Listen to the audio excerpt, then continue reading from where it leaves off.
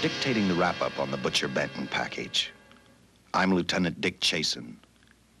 This hadn't been a routine case, and to find the answer, I've had to put a lot of little pieces together. It began on the day most cases can be called closed. It was the day before the butcher was to be executed. He was visited by his attorney, Paul Lowe, in the death house. It was at this first meeting the Butcher Benton case took its first switch. Well, that's it, Butcher. The evidence against you was so strong, the governor turned down your appeal. You're a rotten liar, Lowe.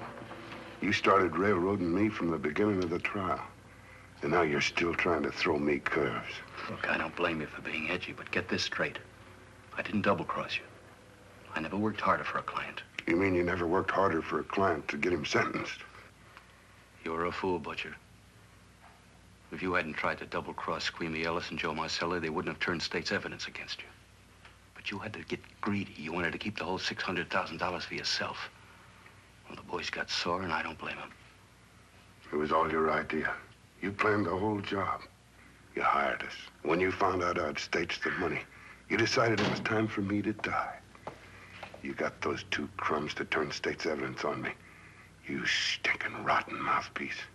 We both know that isn't true, Butcher. Now, look, what's the sense in not giving me the money? It's not going to do you any good. Well, I'll have the satisfaction of knowing that none of you three crumbs are going to spend it. What about Eva? Don't you owe her something?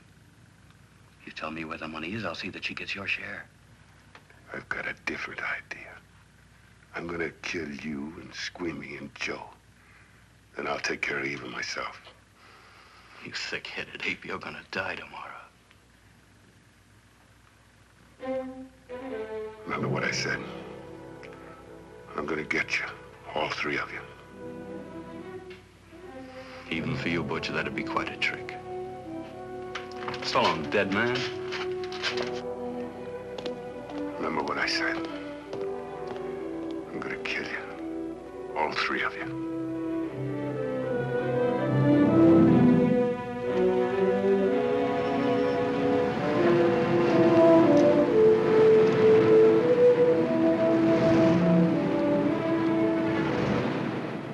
Back in Los Angeles, two men sat in a bar room listening to a newscaster tell his headline story. He played up big the butcher's threat to kill Paul Lowe, Squeamy Ellis, and Joe Marcelli for their having turned state's evidence against him. Squeamy Ellis didn't seem happy over the butcher's threat. Neither did Joe Marcelli. But they had figured, once a dead man, always a dead man. But this was one time everyone was in for a surprise, including the entire police department.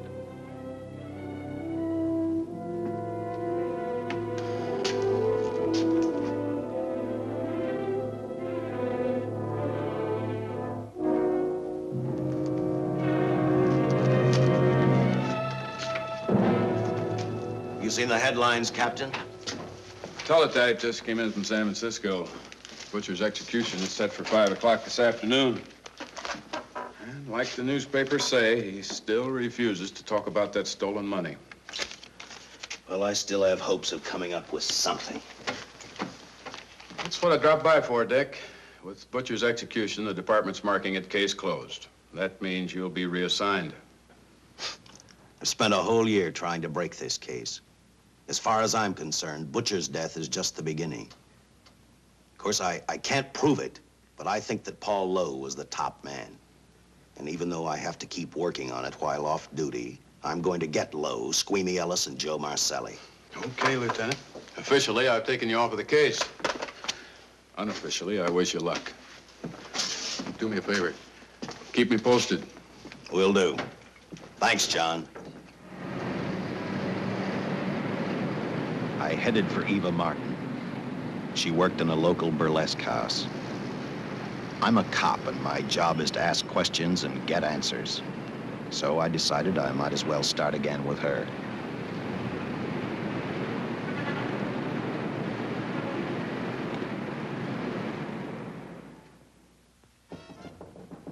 Come in.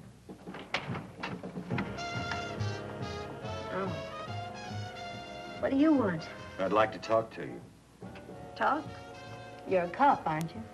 That's a good question. I can't even find a 3-ton armored car, let alone the $600,000, and I've been on the case a year. I've told you, and I've told you, and I've told you. I don't know anything about the money. I never did. Benton's gonna be dead in a little while. I thought it might make a difference. I never knew anything about the money. Call me dumb. I didn't even know Charles was in the rackets until the trial. Now, take it easy, kid. You're on, Eva.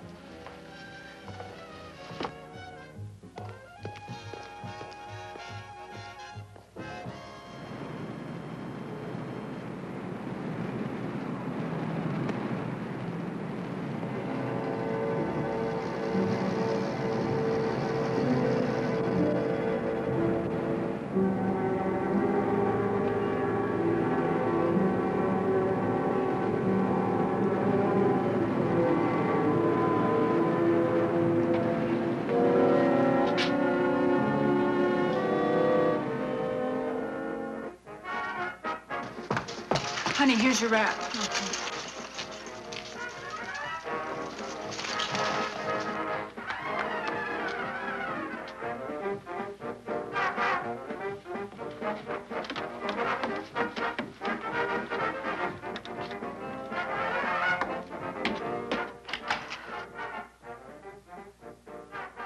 A few moments ago, Butcher Benton, without revealing the whereabouts of the $600,000 stolen in the armored car holdup, paid for his crimes against society in the gas chamber at San Quentin.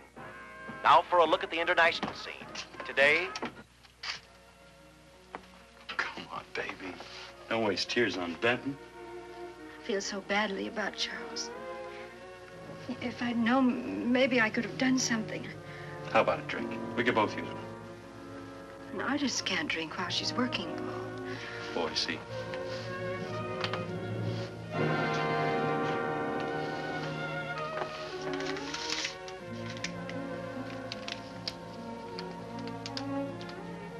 What's that? Well, now what's the matter? It's a message from Charles. He told me to open it if he died. Finale, Eva. All right. How about a steak after the show? No, thanks. Not tonight, Paul.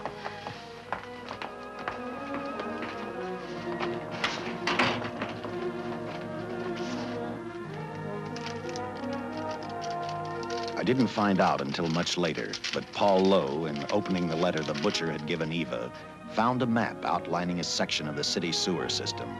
And clearly identified was the spot where the butcher had hidden the stolen payroll. He replaced it with a $50 bill.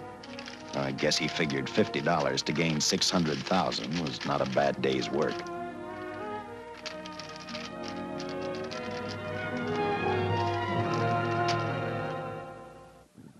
And a few hundred miles away in San Francisco, the case took another switch, which turned the next 72 hours into one long, hideous nightmare.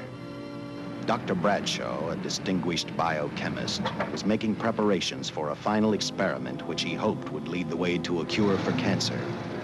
He'd been successful with laboratory animals. The last step called for a human body.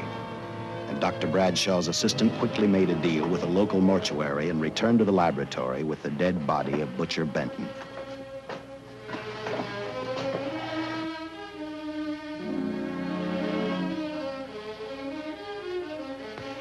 You made good time. Well, I didn't waste any. Any trouble? No, I just handed the money over and moved the body into your station wagon. That was that. Good. Get a syringe.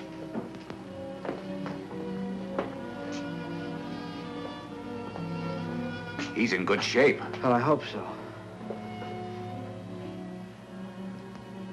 We'll get other blood samples later. We'll run this one through fast. Right.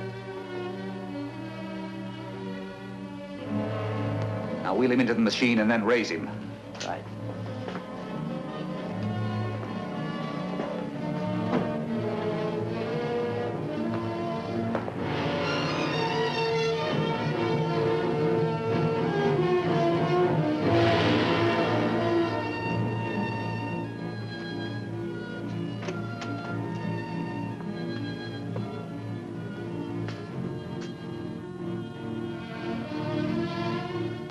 Ready?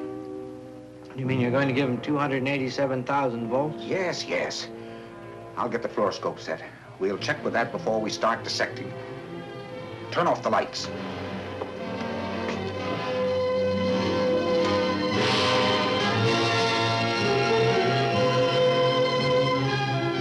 There you are, old boy.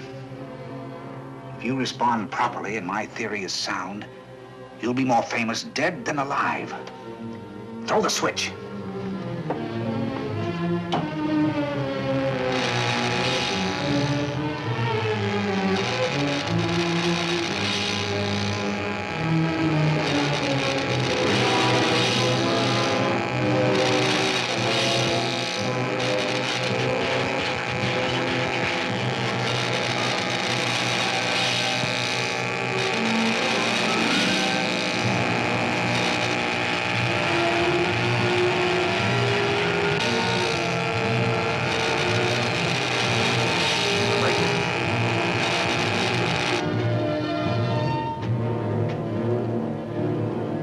Wait, I thought I saw a pulsation of the heart.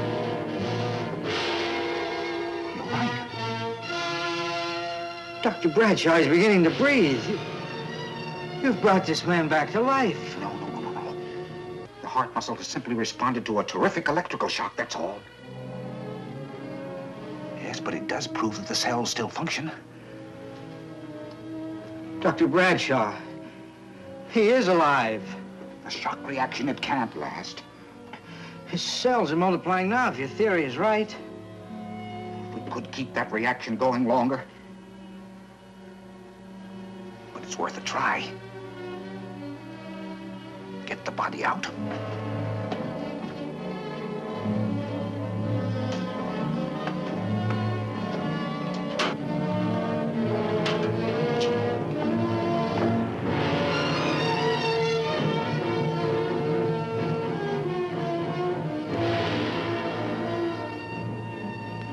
Get some adrenaline from the supply room. Some amyl nitrite, too. Hurry, hurry.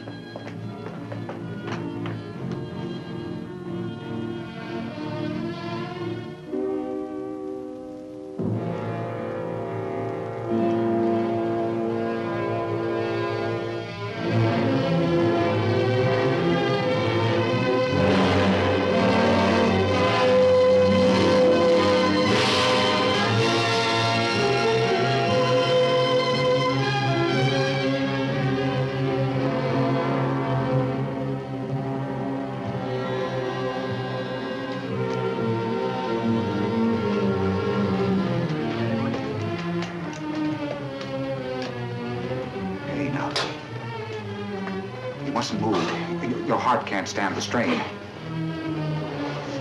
Now, you must lie still. Please, please. Easy now. Easy. Easy. You must lie. Easy, please.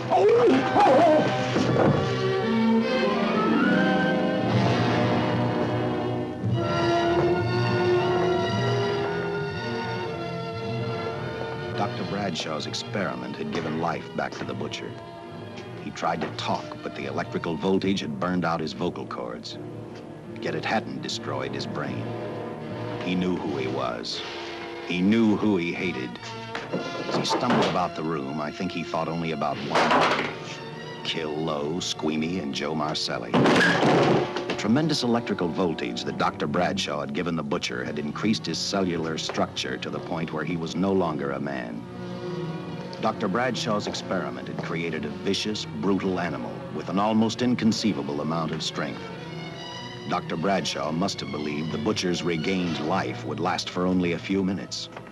Therefore, instead of calling for help, the doctor decided to handle his creation alone. Now, easy, Benton. Just relax. I'm a doctor.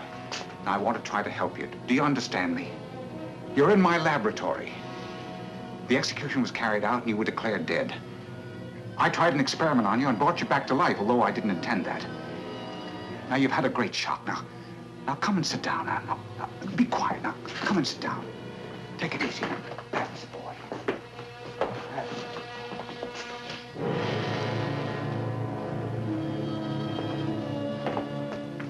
Careful. His reactions are violent. How do you explain this? Each cell must have multiplied 100 times, perhaps thousands. His strength is unbelievable. No, it's too late for the amyl nitrite. I want to get some blood samples, make some tests on him, find out what's happened. Get me a syringe.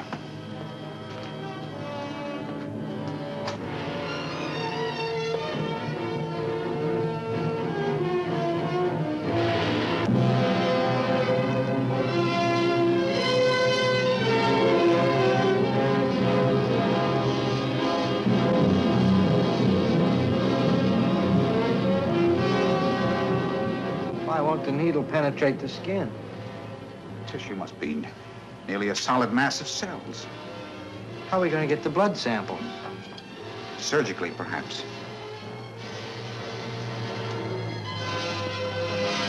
Now, easy, man. Take it easy. You can't leave here now. I'm responsible for your being alive.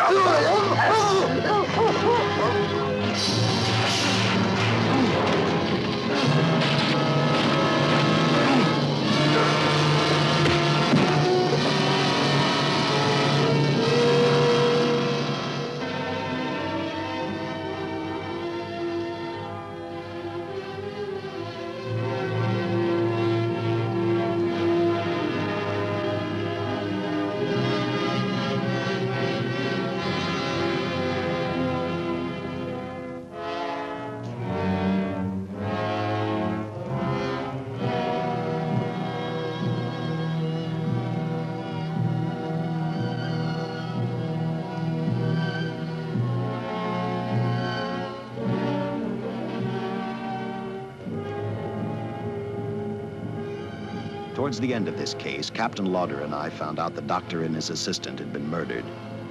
But I'm getting ahead of my story. The butcher didn't know how he had been brought back from the dead, and he didn't care. All he knew, he was alive. Then this monster-made man started thinking about Los Angeles.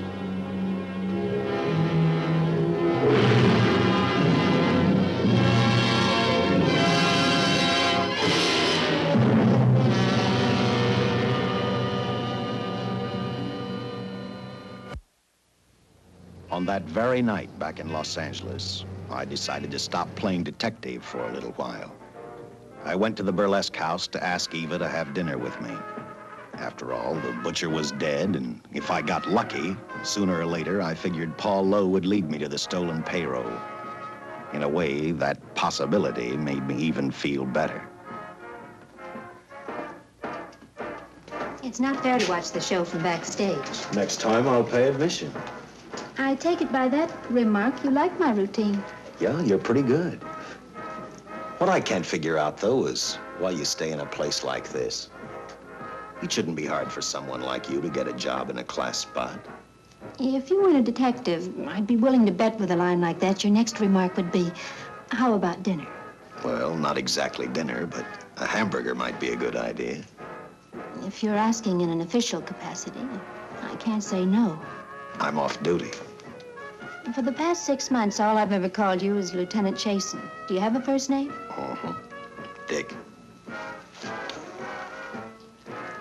Give me 10 minutes for a quick change, because you've just made yourself a date, Lieutenant. I mean, Dick.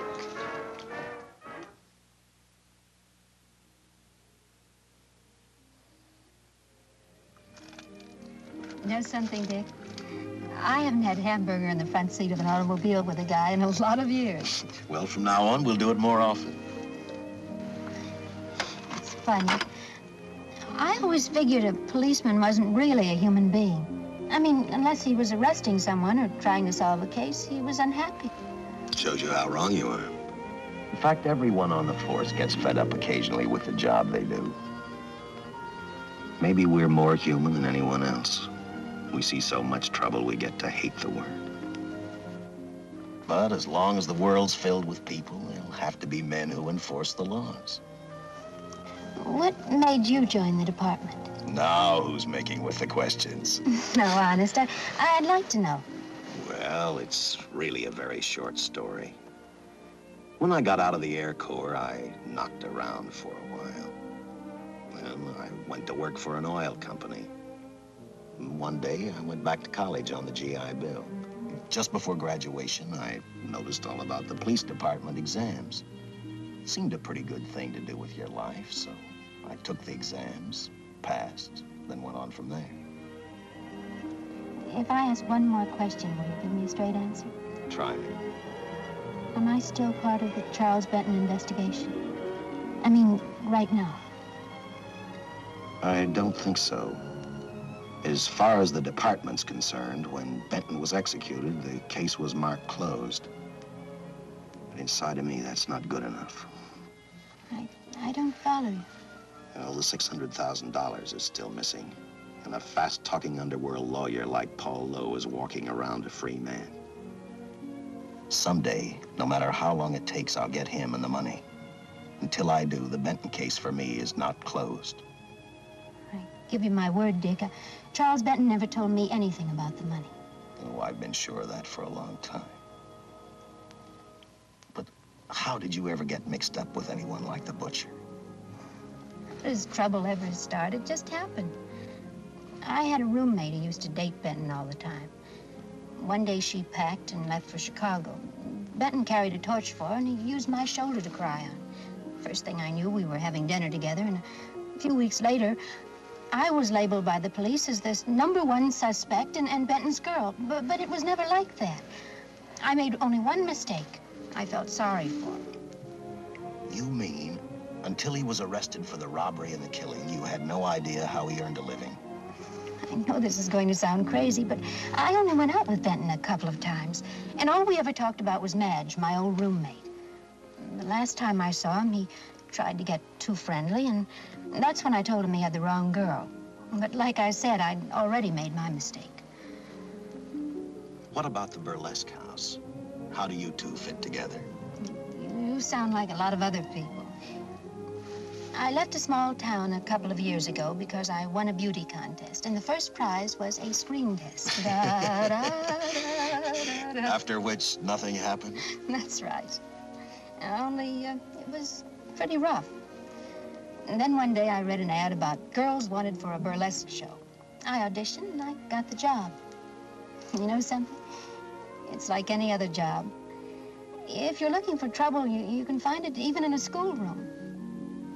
Well, when the screen test didn't work out, though, why didn't you go on home? Well, first you have to have a home to go back to.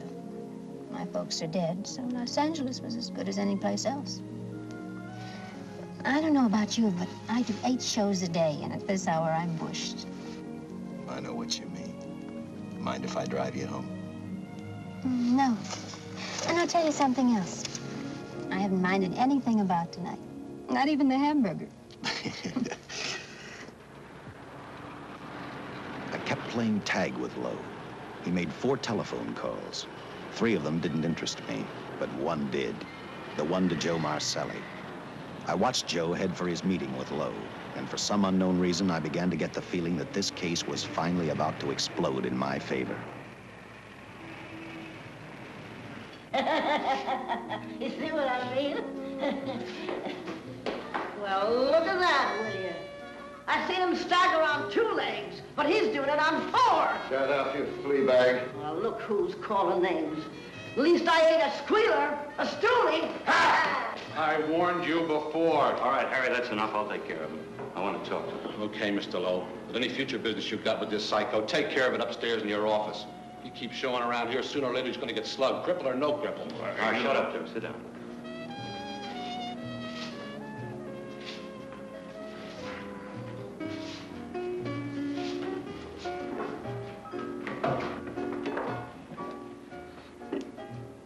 I need a shot, bad. You'll get one after I've talked to you. You sober enough to understand? Yeah, I run out of dough. No wonder. Look at you. You used to be the best torch man in town. Now I don't think you could crack a safe if you knew the combination. No jobs. Nobody wants me since I turned stakes on Benton. That's your doing. You taught me. All right, quit crying. I got a job for you. If you can stay off that stuff long enough. You know I can if I got a job. How much? What is it? There's $2 grand in it for you. Where? Right near where he pulled the job. Interested? $2 grand ain't much out of 600,000. There'll be other expenses. Besides, that money's plenty of. Now, you want it or do I get another boy? I'll do it. How soon do you want me to go to work? Set it up for tomorrow night. Call me before noon. I'm going to the races. 1. And that's all. The job's over.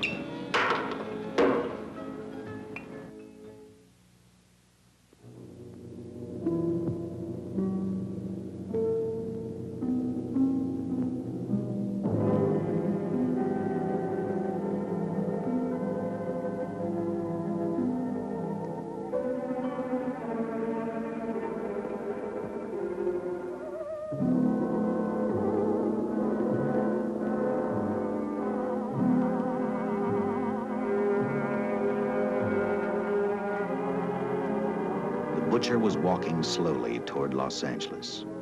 He'd traveled through wooded hills to prevent being seen by anyone.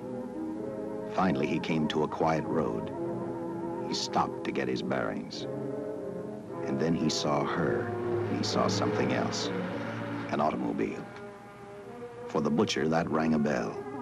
With a car, he knew by the next afternoon he'd be in Los Angeles in plenty of time to catch up with the 3 men who had double-crossed him.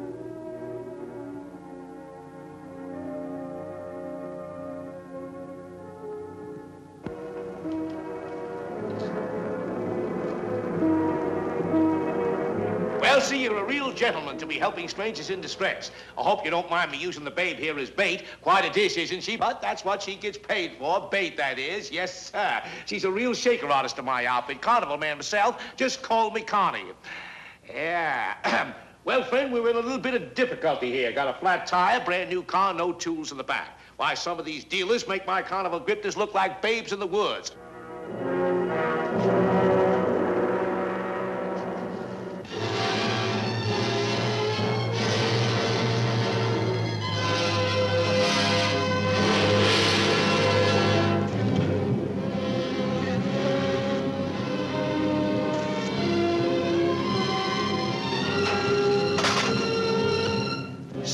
Holy.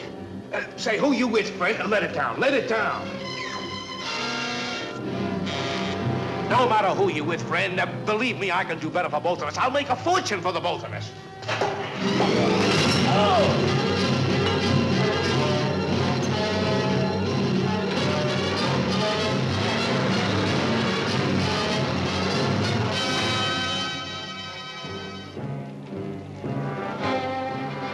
An hour later, the San Francisco Police Department sent out an APB.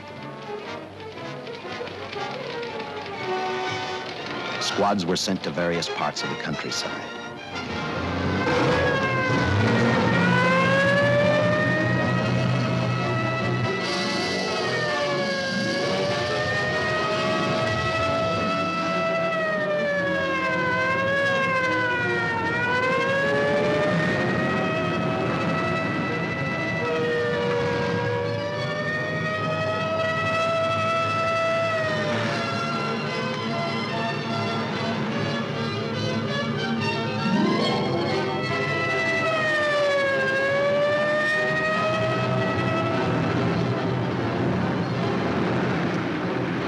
Roadblocks were thrown up to catch the cold-blooded killer the hysterical girl had described. Each squad kept reporting back to central headquarters, and each of their stories was the same. So far, none of them had spotted the car the killer was driving. Orders were given to shoot to kill, because from the girls' further accounts, they realized they were dealing with a maniac.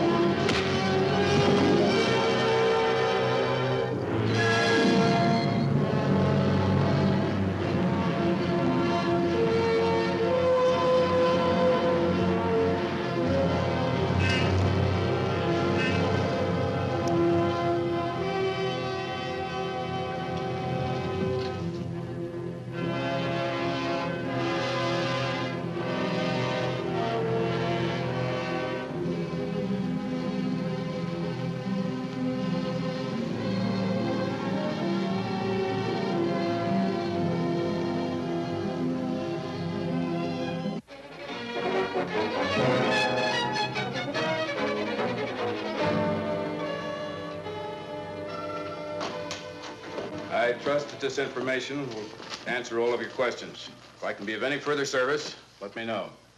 Sincerely, J.L. Louder, Captain Police, L.A. Another all points from CHP, Captain.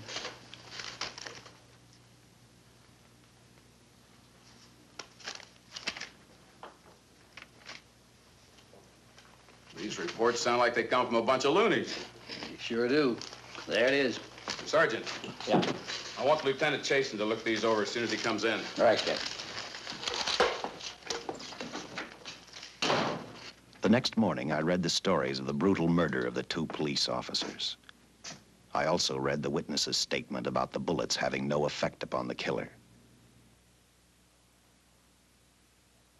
I felt sorry for the witness, and I thought about how easily a person's mind can become confused when suddenly they receive a brutal shock. I didn't believe a man existed who could not be stopped by a slug from a .45. Good morning, Captain. You and the rest of the force are going on 24-hour duty. Seen the headlines? You mean this guy that's running amok up north? Yeah, the latest report, he's killed 2 police officers. Made a getaway in a green coupe heading south. I've got a hunch this killer's gonna be our baby. He could be in town right now. Yeah. You better get started, Lieutenant. Okay. Any new leads on that holdup money? I think the girl can probably be counted out. If any of the others are wise, they're keeping mighty quiet. Let it ride for now. The whole force is gonna be on the spot until we catch this killer. Newspapers will have a field day.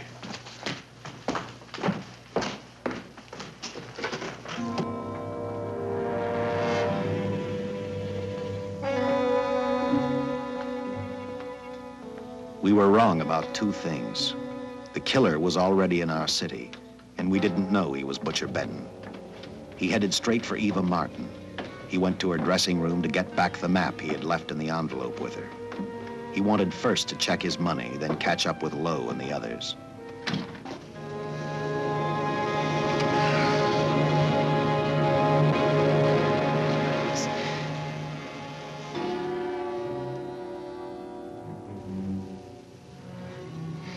Can't be. But you do look like him.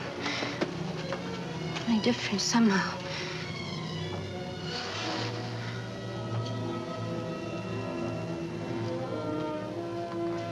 It is you. Why didn't somebody tell me? What's happened, Charles? Those look like bullet holes. Are they?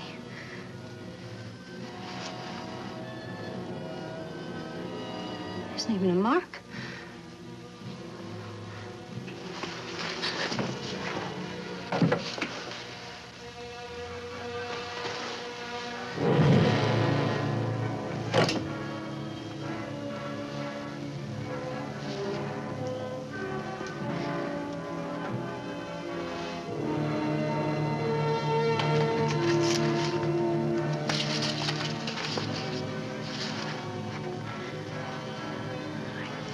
I opened it like you told me. I found the $50. I didn't know why you left him. Oh, Paul didn't know why he was here.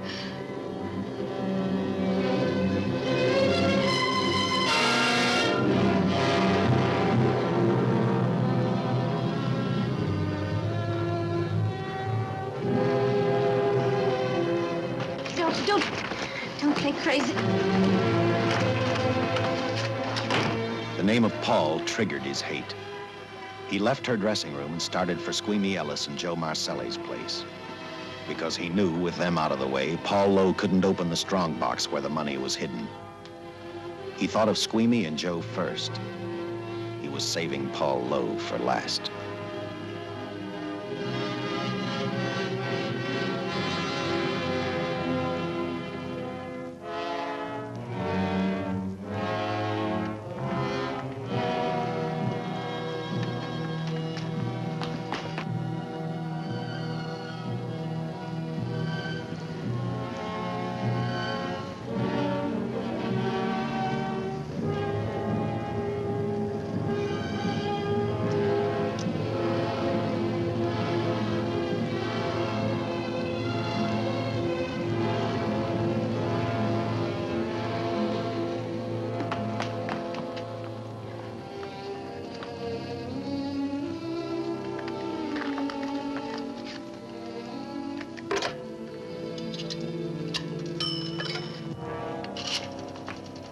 Eva, can I borrow your eyebrow pencil?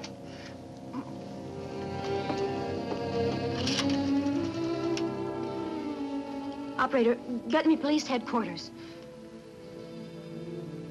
Lieutenant Chasen, please. When do you expect him? Well, tell him Charles Benton is alive, and even bullets can't stop him. I'm not crazy. Just say a friend of Charles, he'll know.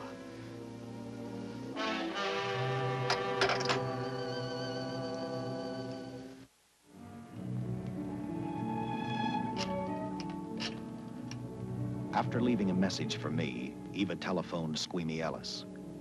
She tried to tell him the butcher was alive and on his way over to kill him. Squeamy didn't believe her, and in a way you couldn't blame him. Who in their right mind would believe a man had returned from the dead? What Squeamy actually believed was that the butcher, before his execution, had hired a killer to carry out his threat.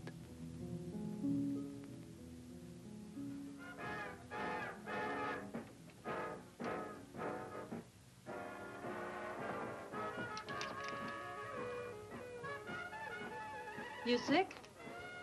What? You don't look so good to me. 10 minutes, Eva. All right. Say, Eva, I could take over the matinee trick for you. What? It's easy. Look, Eva, I can do it. Scabba-doo-doo-doo-doo. Oh, I'm... Francine, I just thought of something. Yeah? Eva agreed to let Francine do the show. She hoped she'd be able to interrupt the butcher before he arrived at Squeamy's hotel. Or, failing that, at least be able to warn him to stay out of sight. You wanted me, Captain?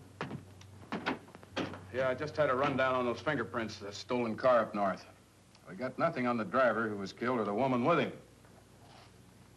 Take a good look at these. There's something funny about these. Yeah. The boys in the lab can't figure it out either. Those are the killers. They were found on the steering wheel. Looked like they'd been stamped in with a steel die. They sure do. These are Butcher Benton's. What? Well, they look the same to me. How do the lab boys explain that? They don't. Their best guess is a twin brother. An identical twin could have the same pattern of whorls with only slight variations. Ever hear of the butcher having a twin brother? No. Even if he did, it wouldn't explain these freak prints. You didn't pick up your message, Lieutenant. Some wacky dame calls you. And she says Charles Benton is alive, and bullets won't stop him. If we buy the twin theory... Who was she? Where'd she see him? Well, she wouldn't leave her name. Sounded kind of hysterical to me. Said she was a friend of the butcher's. Eva Martin. Get over at the Follies and see what that girl knows. Yeah. Some guys have all the luck. I never drew an assignment to the Follies.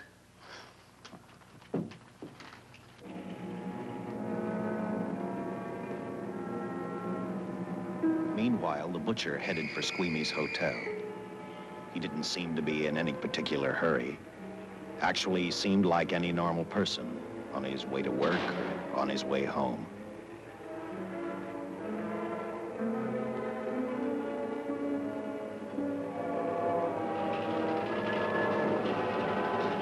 He rode up Angel's Flight, arrived at the top, scanned the hotel building, and then noticed the only exit from Squeamy's apartment, a fire escape.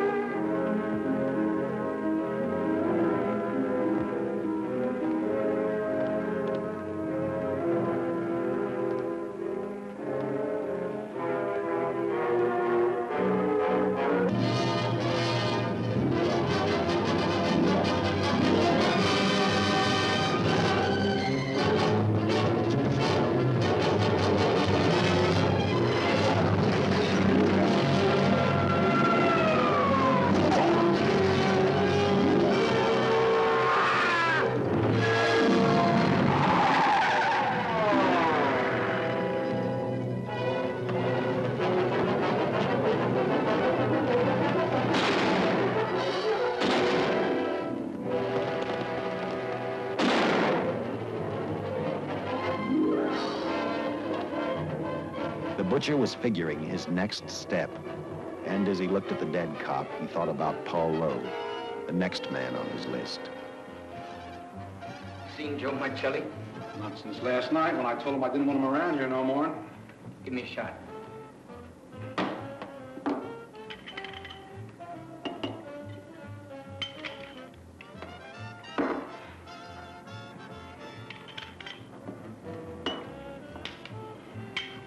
Look, I need help.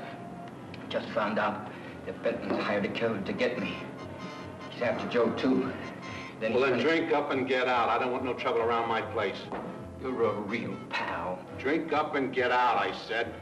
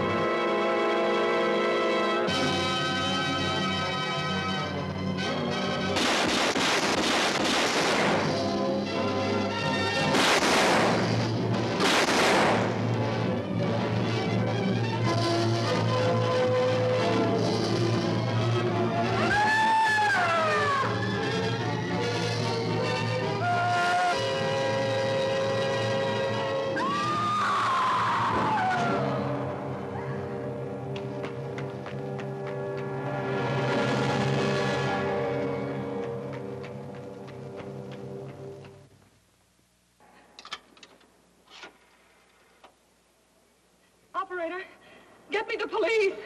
Police! Yes!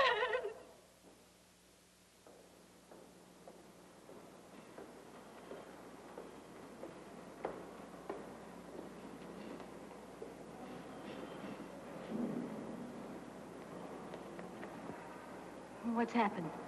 A guy named Squeamy got thrown from the 5th floor. He's dead on a mackerel. Customer of mine. You mean Squeamy Ellis? Yeah, that's it. Just Squeamy. No one else was killed. Ain't one enough?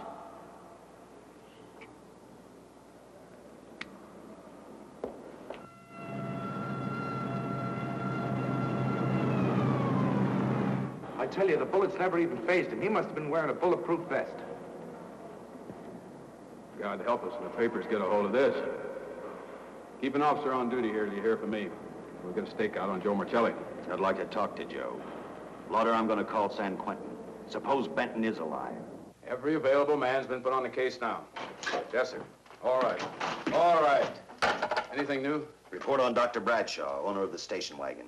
The San Francisco police located his laboratory in the basement of an electrical power receiving station. Bradshaw, what's he know? He's dead. And another man, too, his assistant. The lab is a shambles. But now we're getting some action from San Francisco. Benton's body never arrived at the mortuary where it was supposed to go. An attendant there finally broke down, admitted he picked up some quick cash by handing the body over to a man he was unable to identify. The man was driving a station wagon.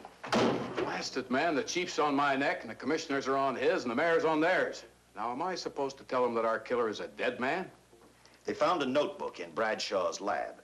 It ties his experiments in with a Professor Dwiggins at Caltech. I hope to hear from Dwiggins soon. Captain, report from the valley on a hysterical woman. Reports the presence of the killer. There's the location. Let's go.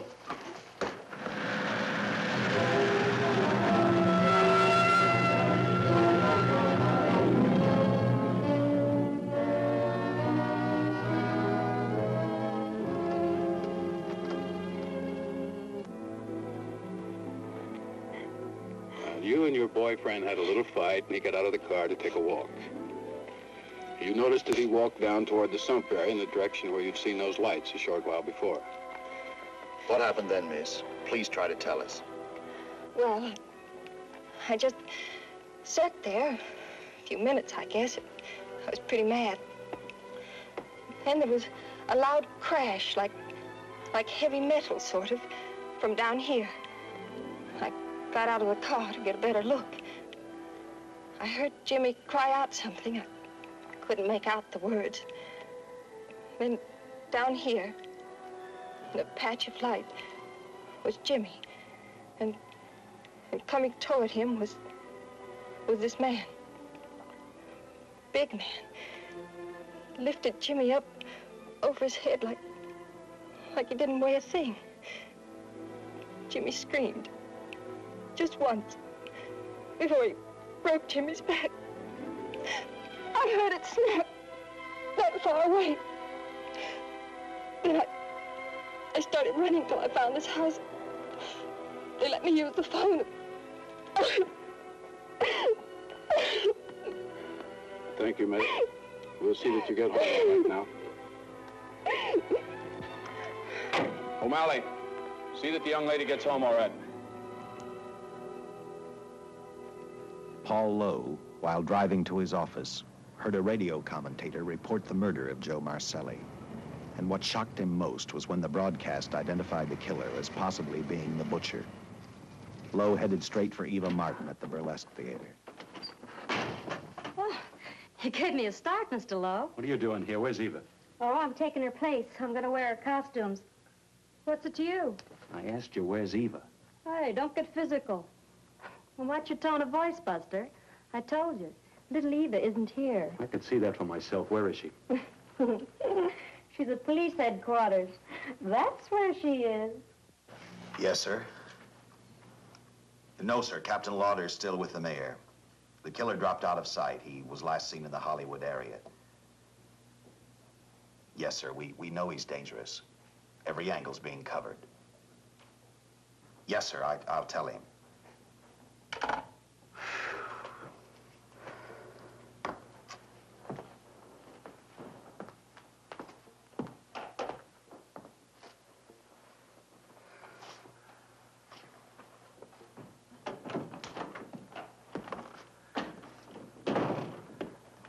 Here, see how these fit. Low heels. I'm sorry. It's the best our wardrobe department can afford. Any idea how soon the captain will be back?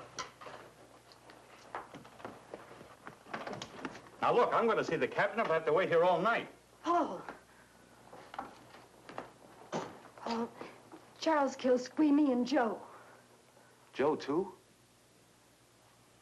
Benton? He's alive. I saw him, but nobody will believe me. I'm checking it.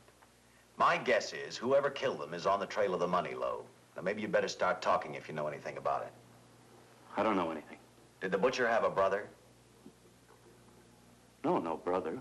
It was Charles. I saw the tattoo on his arm. Look, I demand police protection. Where's the money, Lowe? You heard me. I demand protection. I know my rights. We put stakeouts on your office and home. Well, that's not enough. It's enough as far as we're concerned.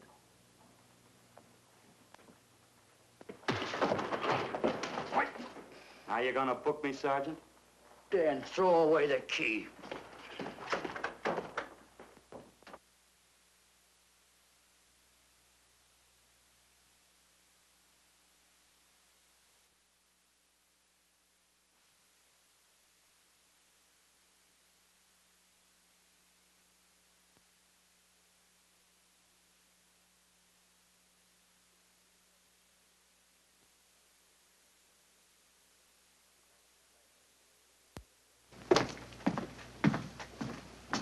Thank you. Come up with anything yet, Dick? Oh, we've checked every hotel, motel, and rooming house in town. We've run a cross-check on every hangout Butcher ever used. Net results, blank. This is incredible. We not only discover a dead man turned killer, but it's beginning to look like he plays ghosts, too. He's somewhere in this city, and if we have to take it apart brick by brick, we've got to get him. I may be way off, but I think Paul Lowe could tell us a lot. Maybe, but it's a cinch he's not going to. Well, suppose he had no alternative. You better grab some coffee. Your mind's beginning to play tricks on you. No, now, wait a minute. When Lowe came to us for police protection, it was because he was scared stiff the Butcher would add him to the list of Squeamy Ellis and Joe Marcelli. Go on. It figures, too. When he slugged the sergeant, he knew we'd book him right away. Oh, this Lowe's a pretty cute character. But we can play the same game. You mean we'll threaten to release him? Well, not exactly. You tell him you realize that he was excited, that throwing the punch was accidental. Tell him we're not going to make a charge, that he's completely released. Lieutenant, you know we can't do that. Lowell made his first mistake when he hit the sergeant, and that'll get him a year. As far as the department's concerned, at least it's a small victory. If my hunch is right, Lowe won't want to be on the streets with the Butcher looking for him. And he may talk, and talk a lot. Enough maybe for us to get rid of him permanently. Even lead us to the Butcher. If he's frightened enough, that might work. But if it doesn't... No, Dick, I'm not going to release him. I want him out of my way so bad I can taste it, but not bad enough to be responsible for getting him killed. The good thing about that, Captain, is the fact we know it, but Lowe doesn't. Let's give it a try. All right, Lowe. Come on out. I think you'll find everything in there. You're free to go, Mr. Lowell. Wait a minute. Who do you think you're kidding? You arrested me for assaulting an officer. Court, I'll plead guilty. With luck, I might get off with 6 months. For a lawyer, you're forgetting a very important point. If no charge is made, there's no trial. It was a tough day for everyone. We figured your nerves were on edge, and when you threw the punch, you didn't know what you were doing. I've squared everything with the sergeant. It's all over, all forgotten. Yeah? Why'd you bring a stenographer? Simply because I wanted a record of our conversation at the time of your release. Okay, Lowell, let's go. Oh, wait a minute. Once out on those streets and I'm a dead man. You let me go, you'll be responsible for murder. Oh, come off it, Lowe. You're imagining things. You know the Butcher threatened to kill me. You set me free, he'll do it. Well, that's just a risk we'll have to take. But the way I look at it, Mr. Lowell, you'll be okay. Look, Captain, I'll make a deal with you. You keep me here, and I'll tell you how to recover the money. Maybe even catch the Butcher. No deals, Lowell. You'd probably tell us anything just to stall for time. Come on, let's get out of here. Now, wait a minute. All right. I'll tell you the truth. Start taking this down. I, Paul Lowe, hired Butcher Benton, Squeamy Ellis, and Joe Marcelli to pull off the armored car holdup. And then Lowe continued with his confession. He told us about finding the map. He showed us the exact location of where the Butcher had hidden the stolen payroll. And he gave us a most important answer. The explanation as to how the Butcher was able to elude detection. His means of escape was the sewer system beneath our city.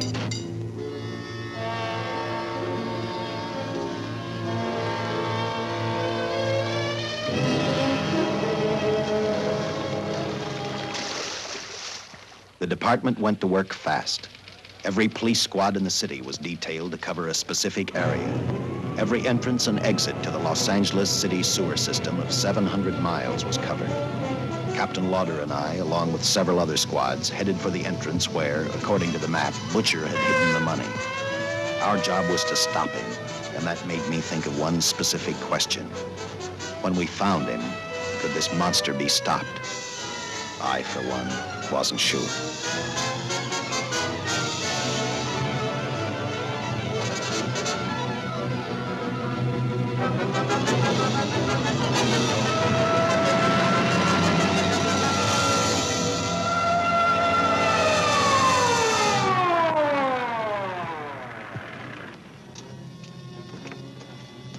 Everything all set, Lieutenant?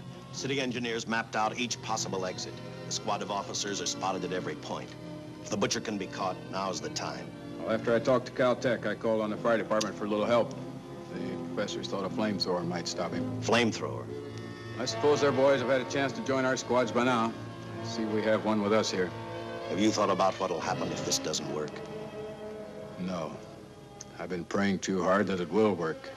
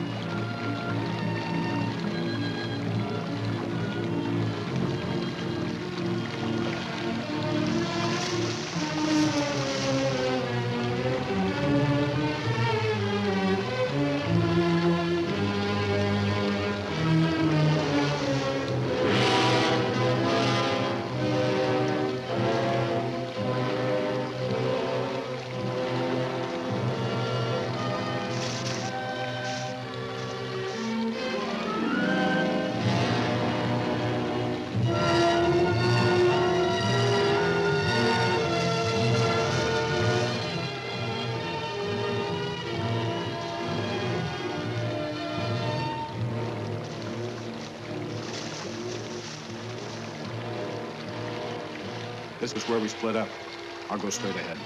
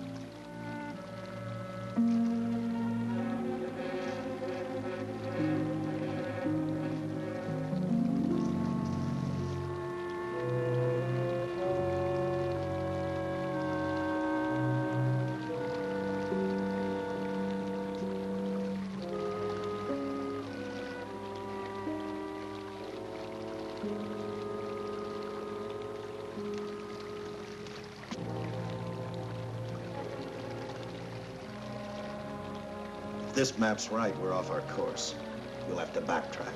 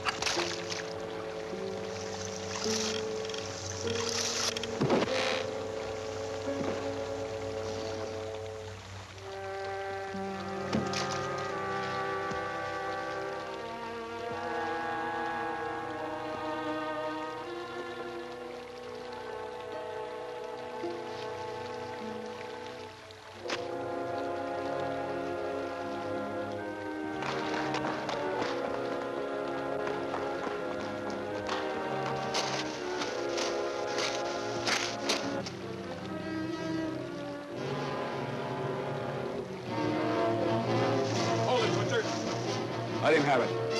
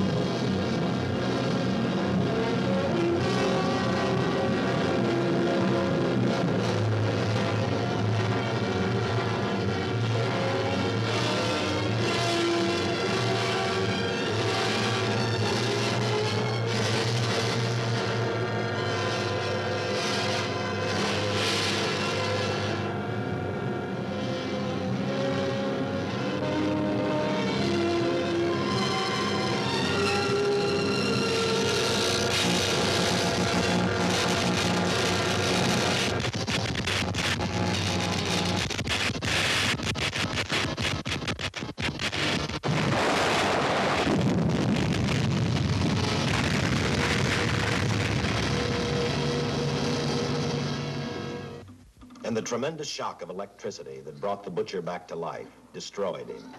The $600,000 stolen in the armored truck robbery has been recovered. Case closed. Well, here are the scientist's comments for your records. I had to fill in a few spots with my own guesses, but I guess that's about the size of it. Did you get any sleep? Oh, some. Not much. How's the girl today? Well, I called the hospital about an hour ago. She'd gone. Gone? Where? Well, she told him she was a working girl and that she'd been away from the job too long already. Quite a girl. Yeah. Say, how about that time off I've got coming? 48 hours, beginning right now. Get some rest, Dick.